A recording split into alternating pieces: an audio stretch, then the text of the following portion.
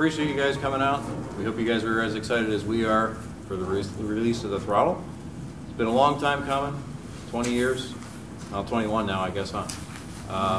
So yeah, we're handing out a little pamphlet here that gives you some information about LCC and the Throttle, and I believe also the command station that we're also developing. Just a little precursor on LCC, if you guys aren't familiar with it, it stands for Layout Command Control instead of Digital Command Control.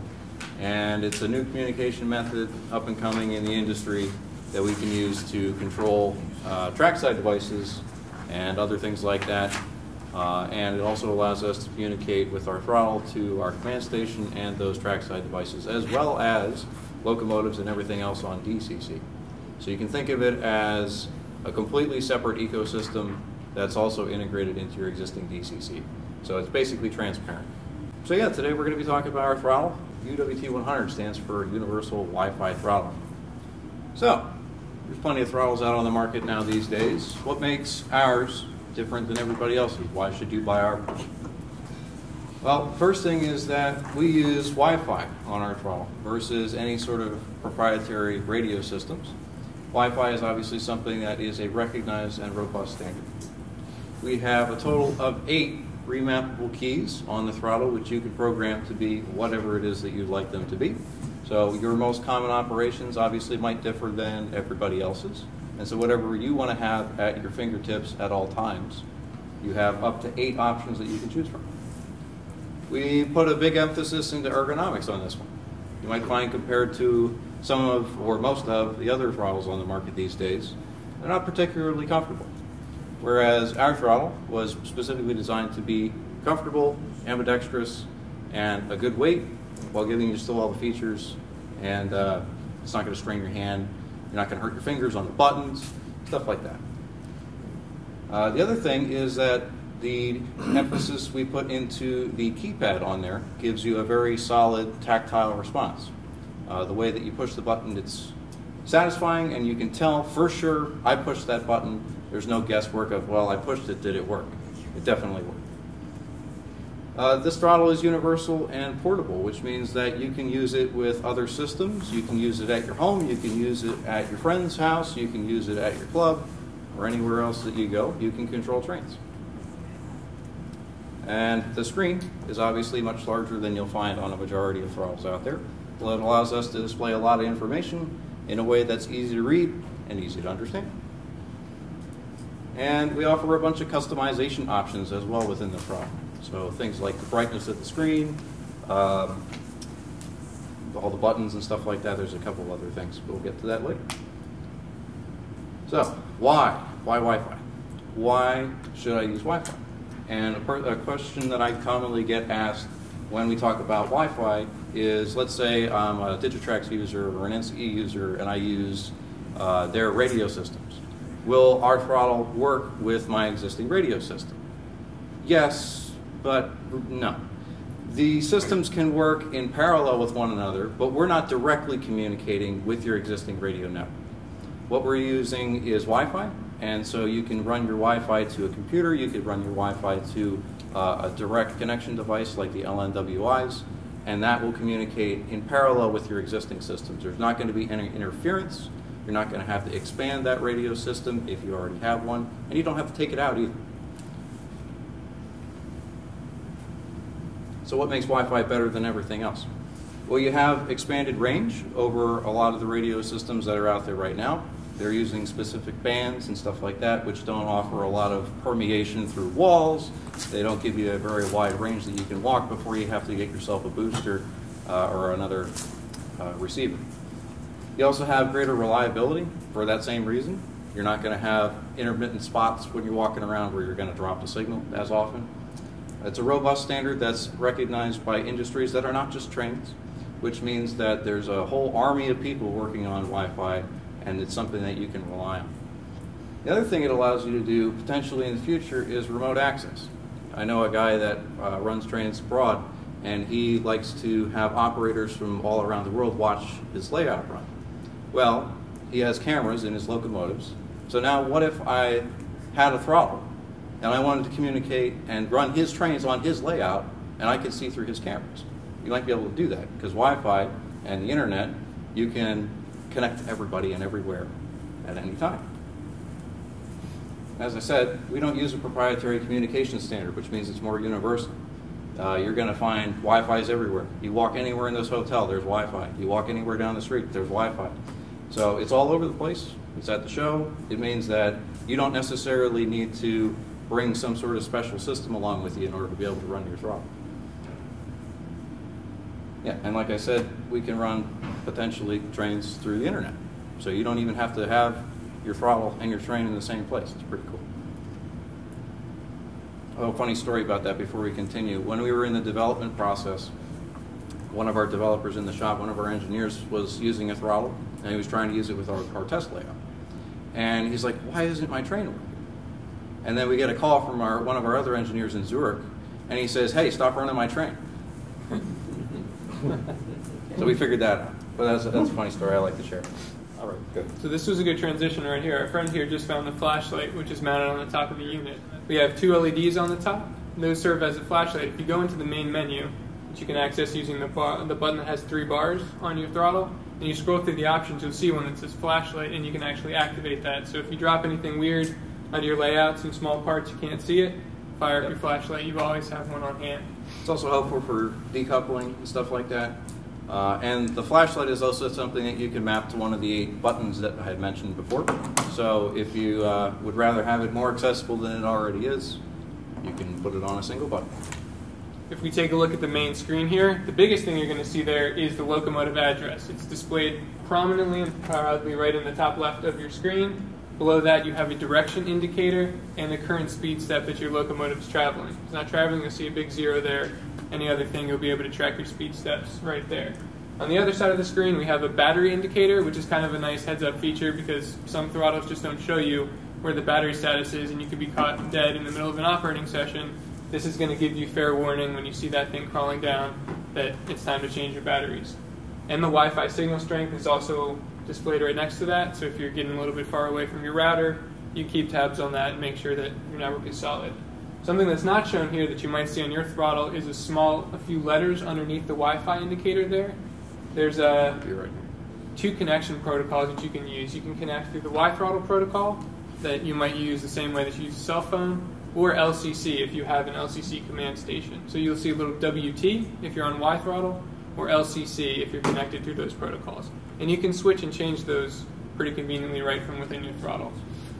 Below that, you'll see the programmable function keys. There are 4 buttons on the bottom. They have little dots on them, 1, 2, 3, and 4.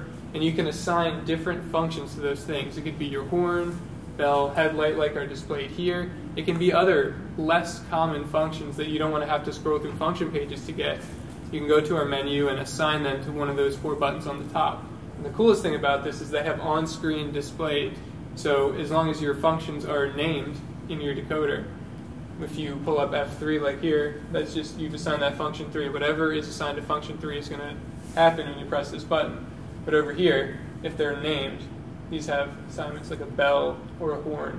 And this one here is set up to be a quick recall. So the last one you have access, which was locomotive 1999, and then you have an active address of 2019. You can swap those real quickly by just pressing the recall button right there. It operates a lot like the NCE recall system, except only between 2 locomotives. We have a different system for recalling between several different locomotives. Something else before we continue on to the next section is you guys can play around with these throttles to your heart's content. You can select locomotives, you can do accessory stuff. You're not going to mess anything up because we're not actually running anything. So you'll notice that if you pick them up and you hadn't selected a locomotive yet, it just has an E there in the top, like right here. It just means empty, it means you don't have a locomotive selected. If you press the select loco button, it'll bring up my roster that's on this laptop right here. And you can also type in addresses manually, so you can do stuff like that. If you then call up the locomotive, one of the locomotives from the roster, they'll all have their functions assigned in JRMI, so you can see function map. So, like for example, if this was F3 or something else, it would tell you what it is. So then moving on here. So in the middle of the throttle, we have some different ways of controlling the speed steps of your train. So you have 2 options here. You can use the drive arrows which are programmable. For the scroll wheel in the middle, now the thumb wheel, you can scroll up and down. That's going to give you your speed steps one at a time, 1, 2, 3, and on and on and on. You can program these chevron buttons to increase or decrease your speed steps at certain increments. So if you wanted to just do 5 speed steps at a time, up, up, up, up, you could program it to be that, 5, 10, 20, whatever you'd like to use for small and large increments. The other cool thing about these buttons, they are also programmable in the same way that these 4 are. So you don't need to use these for speed steps. You could also use these for functions. You could use them for perhaps the TCS braking feature, which can progressively brake your locomotive in percentages of 20. Whatever functions you'd like to set up, those are also programmable there. Yeah. So for example, like what I like to do is on my diesels, I'll set these up to be my manual notching buttons, so manual notch up, manual notch down. And I'll set these to be the brake release and brake application. It's just nice and handy, so I don't have to go hunt for the buttons. Especially since manual notching is on button 10 and button 11. I don't want to have to page through my functions to find it. They're right there. And then right below those buttons, you'll see the main menu, which is on your left, the switch direction button in the middle, and then the function shift button here. This has several different things. If you're entering text, for example, like a Wi-Fi password, this can just right away change the case of that text, just like a normal shift would on a keyboard. And obviously you have your standard 0 through 9 function buttons. There's also the select locomotive button we talked about. We have accessory mode control for both DCC accessories and LCC accessories, depending upon what mode you're connected to. And you have an e-stop function here. We'll talk a little bit more about how that works a little bit later. And then up here you'll see this little button with a question mark. That is our help button. If you push this button, it will give you help for whatever it is that you're looking at. So on the drive window, we call that function help, and it'll display all of the functions of your locomotive as read out from your roster, if you have one. Or in the menus, if you push that button, it will tell you what that menu option does, and that is for all of the menus in the throttle. And then obviously on the back side, you have a battery compartment. It takes 2 AA batteries. Good. So we talked a little bit about ergonomics. Let's talk a little bit more. We ask you, the throttle that you're using today to control your trains, is it comfortable for you? Is it something that you can hold in your hand for hours and hours and hours and it doesn't cause you any stress, or it's inconvenient, abrasive, or something you just want to set down after a period of time? Like I said, we'd spent a lot of time designing the case for this and the ergonomics and the way that it feels, the way that it's balanced, and the way that the buttons feel, so that it's not strenuous on you after long periods of time. I can attest to this myself, that on the function buttons specifically, we spent hours and hours and hours and hours and hours talking about what each one of the buttons should be printed with, angles of all the different the buttons and stuff like that. We redesigned the turnout for the accessory like 5 times. So we took a lot of time to scrutinize this ourselves so that it makes sense and that it's comfortable for you. Is this the final case? Yes, it is. Mm-hmm. Yep, these are our final cases. We just got these injection molded, and they don't have the printing on it, all that. These are, when they're finished, they're going to have our logo and stuff printed on them. But other than that, the same, has a little bit of a glossy feel to it. Yeah, there's a little bit of a texture to it. Yep. And that is the way it's going to be. That is the way that it's going to be, yes. Yep. The other thing is that, unlike a lot of other throttles out there, for the thumb wheel, we have a recess in it, you may have noticed. And so when you're scrolling with it, you don't hit the sides of your thumb on the side of the case, any sharp edges or anything like that. It's nice and smooth. It also gives you more range, so that you come down into the top and the bottom of the recess, so you can spin it further. So yeah, that's another thing. And like I said before, it's ambidextrous. I'm left-handed. I can use it evenly or equally as well as anybody who's right-handed can. So I'll talk a little bit about how to connect it. If you're talking about, let's say I have a Digitrax system. Digitrax offers this, the LocoNet wireless interface, I believe it stands for, or LNWI. These just plug right into the cab bus for your command station. And our throttle connects over Wi-Fi to this. It's really quick. They don't have a password, so you just look for it. You say, okay, there it is, connected, and you're done. That's it. You're already connected and able to run your trains. The other method that is available is through a PR3 or PR4 that Digitrax offers. And those would then communicate with a computer, which you could be running JMRI on. You might use that for your programming track or whatever to make your programming more easy. A lot of people do that. And then your computer, whatever you're running it on, would then communicate with either your home Wi-Fi or your club Wi-Fi. And then our throttle would communicate or connect to that Wi-Fi. So then it goes to the throttle, to the router, to the computer, through the PR4 to the command station. A little bit longer of a track, but you don't really notice that as far as the connection goes. But what this connection method allows you to do in this example for the Digitrax system is it unlocks a lot more of the features of the throttle. With the LNWI, you lose out on functions like in the function help or the function remapping. The LNWI can't report what that function is to the throttle because it doesn't know any better. Whereas if you have a JMRI system that's running a roster entry, that roster entry would have all of the function information and all that sort of stuff. So you could give your locomotive a name, you could give your locomotive a different function map, and the throttle would be able to know that because of this, but not with the LNWIs. LNWIs are basically you just run your trains. But it's a little bit easier to connect. The same sort of situation applies to the NCE. That's what we're running right here right now. And this is obviously communicating with a little router that I have on the floor that talks to the laptop. The laptop then connects through NCE's USB interface to the power cab, and then I can run my trains and any sort of accessories. So same sort of situation. Does anybody have any questions about that so far before I move on? Yes? I have a Wi-Fi throttle from ESU, and I have their command station, and that works.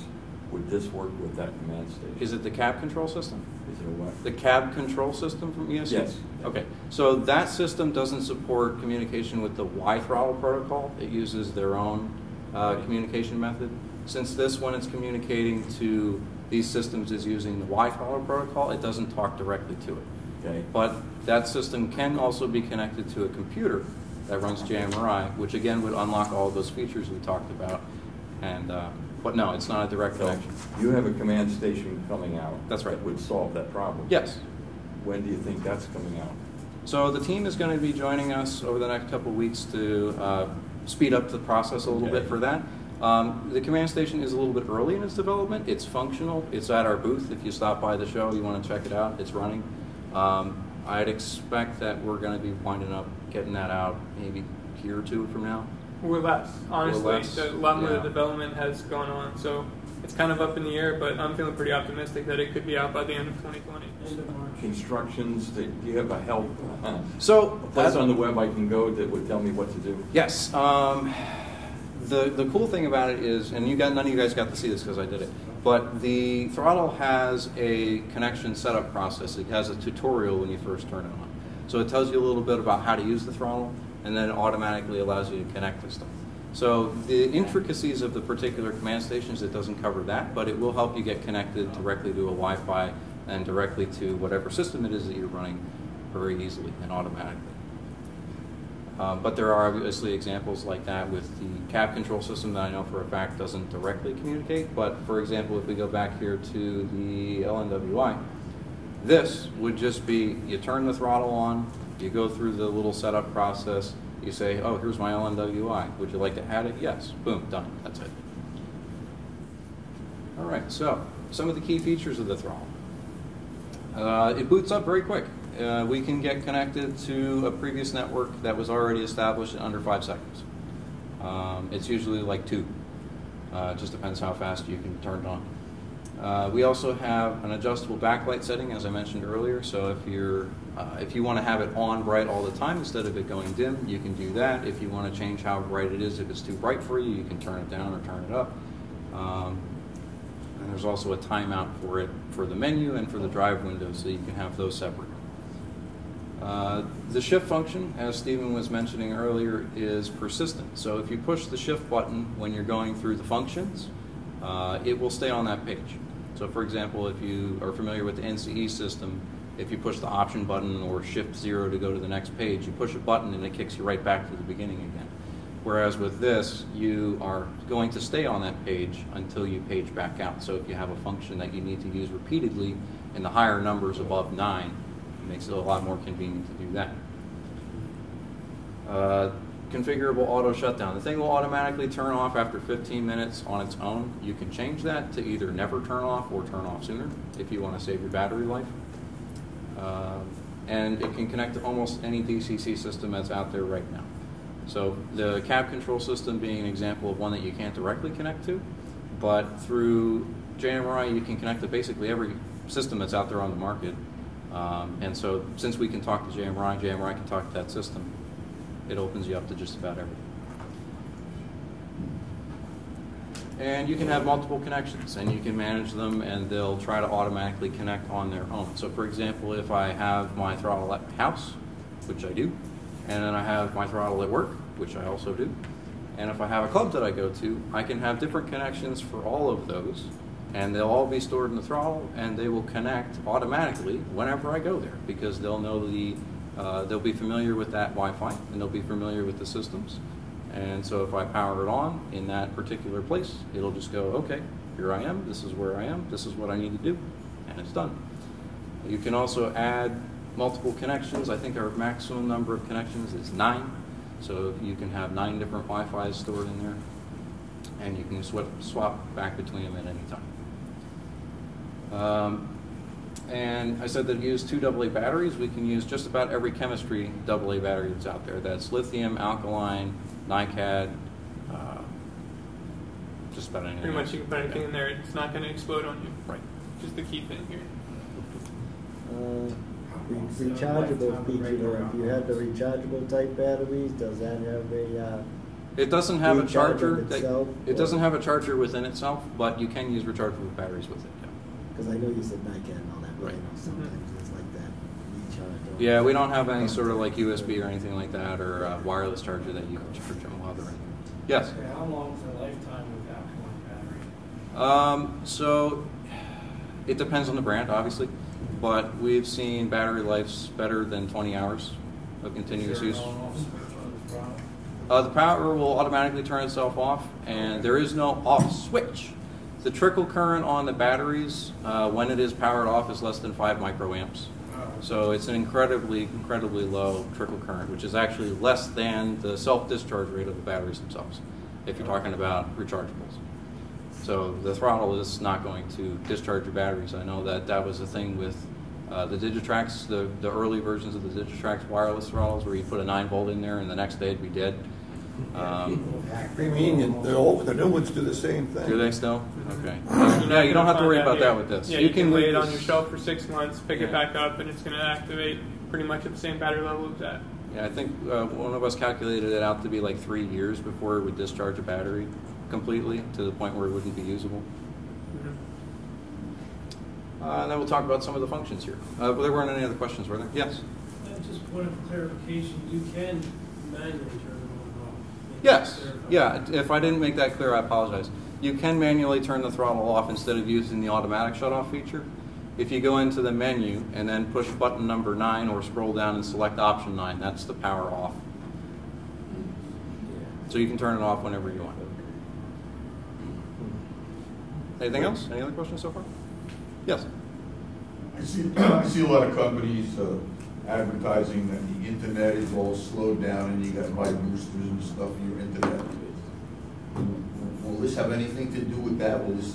Should a person have a booster on their internet connection in order to use something like this, or is it doesn't draw any more than anything else? No, this would be a lot less traffic traveling on this throttle than like a laptop or something like that. So, or even a modern day cell phone. Like yeah. If you have a smartphone, that's going to be eating up a lot more of your Wi-Fi than something like this will. Right. So people say the average household with the router that you get from Comcast or whatever, right, can have like 9 or 10, 12 connected devices before you really see things slowing down. This is almost not. You could have 4 or 5 of these throttles maybe before you start to see things interrupting your normal day-to-day. Right. And that's if you're using your home network. A lot of people have a dedicated layout network, and then that becomes less of an issue as well. Yeah. It's going to depend a lot on the router that you use, because there's different tiers. Each one has their own different capabilities. But your typical home router, like if you're running this layout at home and you just want to use your home Wi-Fi and you have like a dozen of these throttles, it shouldn't be a problem. Now, if you're the kind of person who has like 100 Wi-Fi LED bulbs in your house and you have 20 kids and they each have a smartphone or something like that, then you might have a problem. But your typical user, typical use case, you're not going to have any problems at all by adding these to your network. So some of the features that are available. The quick recall function, which is the one dot button on the throttle by default. That'll quickly swap you back and forth between your two most recently selected addresses. So you could call up a new locomotive and it would then kick out the one that's already there and replace it with the one that you were previously using, and you can just toggle back and forth.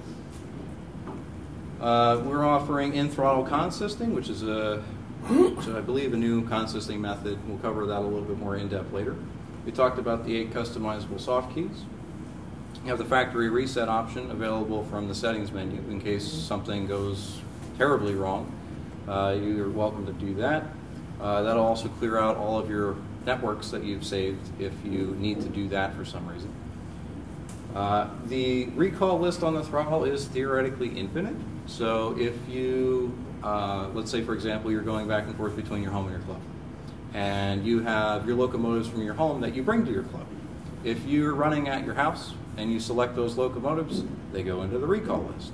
When you take your throttle and you then connect to your club network, those locomotives come with you and they're available in your recall stack, so you can call them up. And you can delete things from the recall list if you don't use them, but theoretically you can fill out that list with as many locomotives as you want.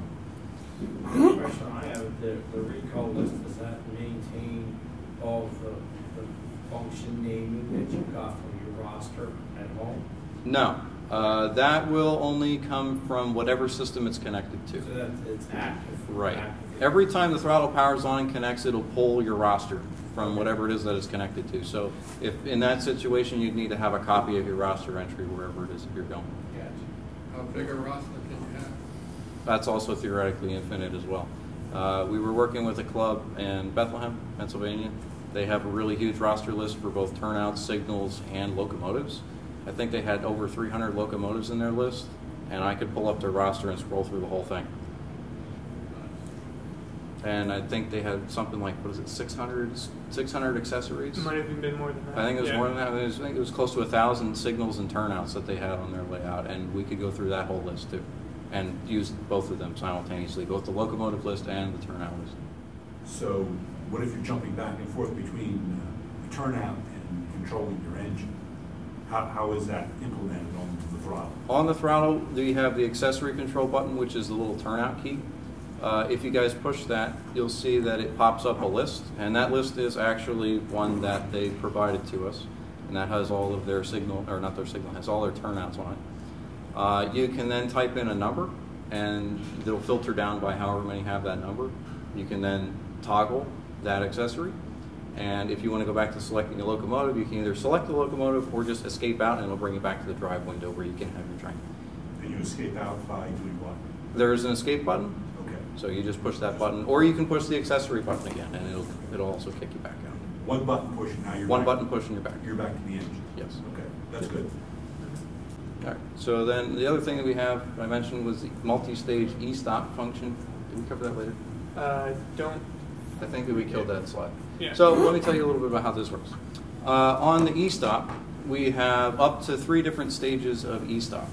These stages can be locked out by the user or the operator of the throttle, but the first tier of the e-stop stops your particular locomotive, whatever it is you have selected on your drive window. The second tier stops all of the locomotives on the layout. And the third stage will then power off your layout. Like I said, you can turn those features on and off.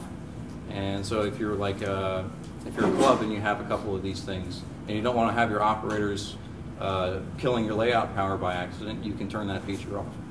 So like, for example, some of the NCE clubs that I'm familiar with, if they don't know how to set those themselves, they can have somebody e-stop and power off their whole layout, and then they got to go find the person who turned it off. With this, anybody can clear that as well. Anybody can clear a power off situation, as long as they have one of these. The basic idea is that there's a timer. So if you press the button once and you press it a second time before the 2 or 3 second timer clears, it triggers the second stage. And then the timer will start again. If you press it within that timer, it'll activate the third stage. If you wait till that timer clears, then you can just clear that e-stop. So anybody who has a throttle on right now should see that I just turned the power off. And any one of you should be able to push the e-stop button and clear that out. And I'll turn the power back on. It'll turn the power back on. But does that have to come from the person who issued the e-stop? No, because I turned the e-stop on. He turned it off. Yes, I did. Sweet. I can see it. Yes, I did. Right there.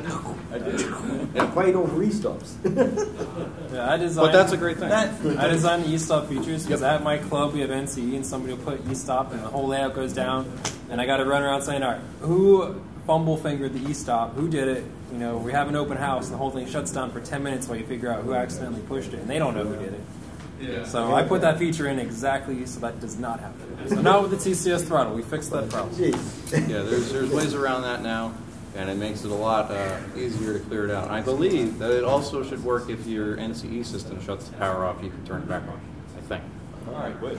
So along those lines, we can keep the throttle synchronized 100% of the time in real time. If two of you call up the same locomotive, you can see what the other one's doing, and you can interact with it. So in other words, you can mess each other up. So, You can, yeah. but we're both controlling the locomotive. That's right. Can you stop that? I mean, would you want to not have Not that currently. feature sometime? Currently, there is no way to be able to lock that sort of thing out, with the exception of on Digitrax. If you're connected on Digitrax, it'll ask you if you want to steal the address, because Digitrax has steal. But like on an NCE system, no. So if somebody steals your locomotive, it'll tell you. If you want to, if you call something up that somebody else already has, it'll ask you if you want to steal it, and then you can yes, no. Nice. All right. So going back to operating functions here, we do have 10 buttons, 0 through 9. We talked about the shift key. One other thing is if you push the function button, it tells you what it did. If you have a roster entry and you push a button, it'll pop up on the screen and tell you what you just turned on or turned off. It does. And it'll tell you that for as long as you hold the button down, I believe, with Should be. a short little timer afterwards that it'll display as well. Yeah. We talked about the shift key and how it's persistent. When you press the shift key, you'll see that a little number here pops up in the corner. That would be for function page 0, so there's nothing. Function page 1, which would be 10 through 19, and function page 2, which is 20 through 27. If you push the question mark button, that's the function help. On the function help, if you guys pull up a locomotive on the throttle and then push the question mark button on the drive screen, you should see everything that that locomotive is able to do. And then that obviously relies on having a roster entry. As you mentioned, it won't come with you. It is based on the system that it is connected to. An LNWI or an MRC Wi-Fi module will not show you. Yes? What's the difference between something highlighted and not highlighted? Highlighted means that it's on. Not highlighted means that it's off. If you go into the menu as well, there is a list version of the functions as well if you find that to be more convenient than the pages. It'll also have the names written out as well. Yes, so we spent a lot of time with the UI. I've been working with the team a lot on the UI to make sure that everything makes sense, it's spelled correctly, and that the help makes sense. We want to give you a very convenient user experience that you should have all the answers you need at your fingertips if you have a question. But the objective obviously being you shouldn't have questions because it should just make sense in the first place. So that's what we're aiming to do. So the large screen allows us to be able to display all that information, and everything, since it's displayed in full text, gives you ideas of what it exactly is that you're doing, and then you have the help available if you don't. So if you want to use something on the menu, we always have these options available on the screen. You can also use the enter button if you want to select something. If you're more familiar with that, we give you options. And we did touch on this. Accessories, going between accessories and locomotives, one button. That's it. We try to make things very automatic, like the connection process in the beginning and the tutorial that it goes through when you first power on the unit for the very, very first time that you get it. And it walks you through the process, and it should do that for a lot of different things as well, and give you a good understanding of how to use it so that... Theoretically, between having the help button at your disposal and having some prompts, there's a very real chance that you might never have to crack open the manual whatsoever, because it'll prompt you whenever you need to do something, or if you have a question, you can press help. And it basically takes a little piece of that manual, puts it right in front of your eyes. You can see exactly what you need, and then you can clear that and do what you need to do. Yeah, so here's an example of what happens if the throttle can't find a Wi-Fi. Like, for example, if you go to a new place, like you powered it up at your home and now you're at your club. Obviously, it won't know what the Wi-Fi there is. But it'll say, hey, wait a minute, I don't recognize any of the Wi-Fi networks that are around. Do you want to try again? Is your router off? Do you want to add a new one? Or why on earth am I seeing this? So you can click that, and it'll say, hey, we didn't find any Wi-Fi. Are you in a new place? Maybe you need to add a new one, stuff like that. So things like this, trying to make it automatic, trying to make it real simple for everybody out there. All right, one of the other features of the throttle is yard mode. And this is a new feature that's on our throttle. It's an operational mode for when you're on the drive window. And yard mode is designed for when you're operating the yard switcher. And it makes the control method for it a little bit more simplistic than your traditional method. What it'll do is you have, I'll just cover this first. So when you turn on yard mode, it doesn't interfere with any of your other functions other than your speed control. That's it. So any of your momentum settings, any of your CD programming, any of your functions that you have set to it don't change. It remains completely the same. It only changes the way that the speed control works on the throttle. So you have the up and down chevrons. What this will do, the double up chevron will operate the locomotive fast in forward, or fast in reverse, or slow in forward and slow in reverse. Each one of these is configurable by rotating the thumb wheel if you press the button down. So by default, your slow would be whatever your single fast up speed would be, which is by default is 10. And then your fast would be double that, so it would be 20. So if I push this button and hold it down, it would move at 20 speed steps in forward. If I push this, it would be 20 speed steps in reverse, 10 in reverse, and 10 in forward. If you want to operate for a long distance, you just double tap any of the buttons, and it will lock that speed in, and it'll just cruise along at whatever speed it was. You'll also get the indication on the screen here of which direction you're going and what speed you're going at. And like I said, if you adjust the thumb wheel, it will change the speed for either the fast or the slow speed.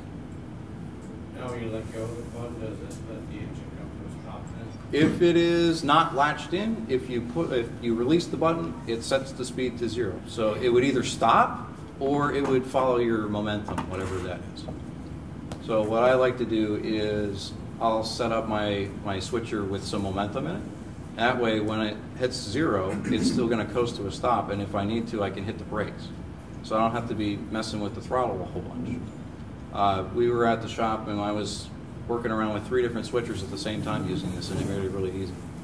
Yeah, the general idea here is you hold down the button, and it goes until you let go of the button. The one button pressed to operate your locomotive. And you don't have to push the direction key. You just change which button you're pushing, and it changes the direction that you're going. So making yard moves and shuffling cars around gets a little bit more convenient. Will that mess up your engine? Nope. Big fast forward and then fast shot reverse? Nope. It does nothing to the speed other than what you're controlling it. So any sort of programming or anything like that, it doesn't change that. Okay. So if you have your momentum set to 0, you could slam it back and forth, theoretically. But you'll have to move between the buttons first. So if it's set to 0 and you let go of the button, it stops. And then you push the other button, then it starts going the other way. So you're not going to get a whole lot of slamming, if any, and if you have a little bit of momentum, that probably goes away too. It has to come to a stop before it can change directions, if it has momentum. So we talked about throttle consisting. We call our system In-Throttle Consisting because the consist that you set up is 100% within your throttle, and that's it. It's completely independent of the command station that you're connected to and anybody else that's operating. In-Throttle Consisting makes it a lot easier to make and break consist, add on helpers and remove helpers, and if you want to change that unit back to single unit operation instead of having it in that consist, and it allows you to be able to manage individual locomotives rather than the consist as a whole, as you would find with like NCE built consist or something like that. So the question is, does that modify the consist setting on the engines, or just use the 2 separate locomotive ID style. This will use 2 different IDs, 3 different IDs, 4 different IDs, however many you have in your consist. It doesn't edit CV values. It doesn't override any consist settings that you've had. You can actually use CV19 consists and command station based consists with our throttle. It just completely transparently. That's the word. Right. Yeah. You have the ability to send functions to the consist like you would on an NCE, or I believe other systems also have that as well. In the consisting menu, you also have the option, it's not shown here, we also have the option to edit the function map for a particular locomotive, whichever one it is you have set up. So I could say that I only want to have the center unit respond to 8, which is the mute button, or something like that, and nothing else. But the big advantage to this consisting system is that for people who are constantly making and breaking consist, people who run 2 lead units and then a helper that only helps on hills and then it disappears again, or stuff like that, those sort of operations get a lot easier because you can just add and remove locomotives without having to do any programming or anything crazy like that, or 2 different speed controllers. So in theory, you could take command station-based consist address and add a locomotive to transparently using this. Yes, that's Add exactly your right. helper on and Yep. off Mm-hmm. without messing up the normal consist of the other one. Correct. Yes. And let's say I have 2 U23Bs and I'm shuffling stuff around and then I want to put them together and then take them apart later or something like that. I could do that really quick with our consisting system as well. Question about that. Yeah. So I'm in some part of the railroad where I have 2 engines that I want to run intermittently back and forth between the 2 of them. Mm-hmm. What would be the best way with this throttle to switch back and forth between those 2 engines? So that brings us to the next section of this, which I don't know, is it Okay. on the next menu? It is. Yes, there it is. Okay. So if you're on the drive window and you push the enter button, which is the one that looks like a carriage return, you get this menu. It shows you all the members of your consist. And whichever one's highlighted and has a little asterisk here is the one that is your lead engine. If you then pick one of the other ones from the list and select it, that locomotive becomes your lead engine. And depending upon how you set it up when you built the consist, you can change the direction of whatever it is that it is. You're going to change cab. Your little engineer on your layout is going to get out of that one, and it's going to get into that one. So everything becomes perspective-based and locomotive-based at that point. So if I then go and, let's say this one is forward and this one's actually reverse instead of forward. If I go and I get in this cab, if I set the throttle to forward, it'll be based on the perspective of that engine. So it would be reverse, but I'm going forward because the cab is facing forward. So that's the way I'm going to go forward. So it'll send the functions to that selected engine as well. So whatever bell, horn, whatever, that'll only go to my lead engine, and it won't go to any of my helpers or trailing engines. And you'll see them displayed in the window there, separated with little plus signs. So if you stack locomotives on those, you're just going to continue to go off the side of your screen. You can tack 20 of them up. You're going to see the first 3 or 4. But that's how they're shown. You have your number, a plus sign, another number. Keep track of them like that. Yeah. And then if you're wondering, well, I don't remember what they all are, you can just push the button here, and you'll come into this member screen, and you can select which one you want. And you can have as many helpers as you want, obviously. And then, like you mentioned there, you can also control CV19 command consists at the same time. And you can consist consists. Oh, yeah. Sounds like a great idea, right? Any other questions about this? Okay, well, I just want to follow up on Yeah. that. So I'm in a yard, okay, and there's a switcher there, and I've bought a new train. I need to go back and forth. I need to use the switcher for a while. I need to use the engine that came in with the train because I'm making various moves at a railroad. How many keystrokes to go back and forth between those 2? 1. Just 1? If you use the quick recall function, let's say you have a consist of locomotives and you have a single locomotive. Yes. If I select my single locomotive after I've already used my consist, the consist goes into my quick recall. Okay. If I push the recall button, it swaps between the consist and my single engine. Okay, so I go back and forth, and then you just operate the throttle normally after hitting that single key. Yes. Okay, excellent. So, what does the future hold for TCS? What are we working on? Well, obviously, we have our throttle. That means we need a command station too, so we're working on that. We mentioned that at the beginning here with you here, talking about the team coming here. We're going to be working for a couple weeks here on developing our command station and get a good sense for what we need to do to get it out on the market as well. The throttle should be shipping later this month, or beginning of next month. It's already the end of this month. So the beginning of next month, and then the command station comes out after that. We're also working on a tool that you could load onto your computer that we're calling Depot. Depot is going to be able to update a bunch of update your firmware on your throttles, as well as cover a bunch of other things.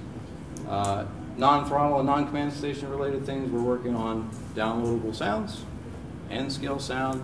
All this sort of stuff is on the horizon as we continue to improve our technologies and methods. You cover Depot if you don't mind. Yeah, sure. So the TCS DEPOT, which stands for the Desktop Engineering, Programming, and Operations Tool, does all of those things. It's in early development right now, but we actually have a release version that you could go to the website today, download, and use for yourself. This is going to be a key thing for anyone who purchases a throttle, because as Dan mentioned, this is one of the most important things about this throttle.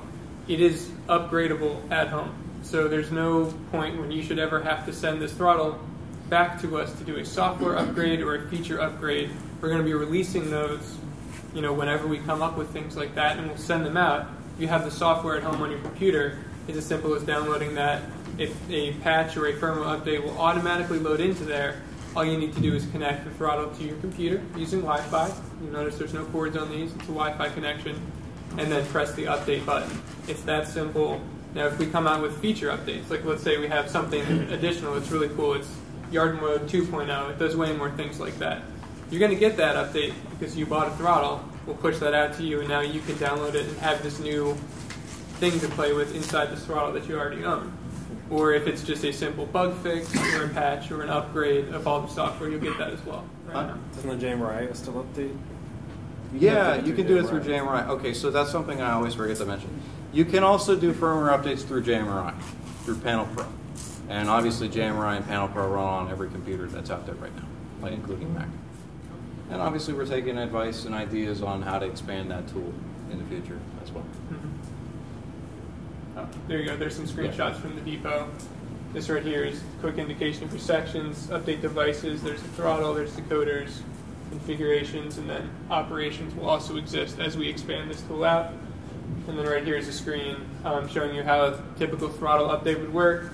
First, you would power off your command station and throttles, turn on the throttle that you're going to update, press 7 on the startup screen to open that into a bootloader mode, and then make sure your network is connected. And then it's as simple as loading the patch that we send you right there, connecting it to your throttle, and you click right, and then a little status bar goes across, and within 2, 3, 4 minutes of opening this program, your throttle is updated.